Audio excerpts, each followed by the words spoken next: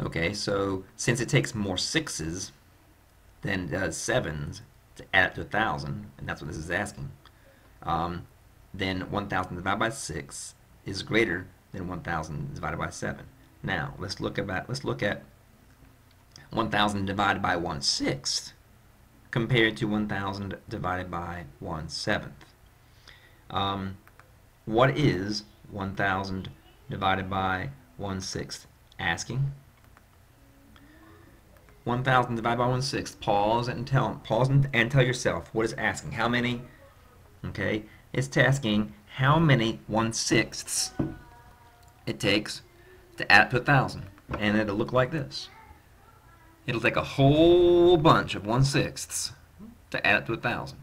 It'll take 6 of those guys just to add up to 1. Okay, 1,000 divided by a seventh. Well, that's the same thing, but with 1/7. It's going to be how many 1/7 it takes to add up to 1,000, and that would look like this: a seventh plus a seventh plus 1/7 plus 1/7 plus 1/7. So the question is, which will it take more of to add up to 1,000? Well, just like with the teaspoon and tablespoon in the bucket, it takes more teaspoons to fill a 5-gallon bucket because the teaspoons are smaller. So it's whichever one of these is smaller. Now, some of you are still a little mixed up about that, but here I got the answer for you here. It's going to take 7 of these guys just to make 1. It's going to take 6 of these guys just to make 1. And here's the picture. Basic fraction picture.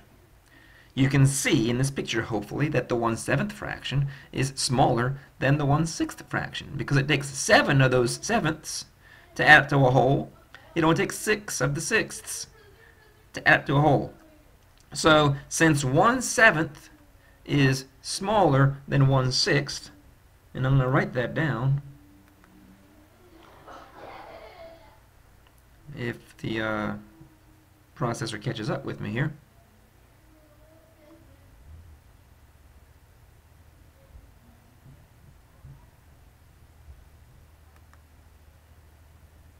All right, 1/7 is less than 1/6. The blue guy is less than the green guy.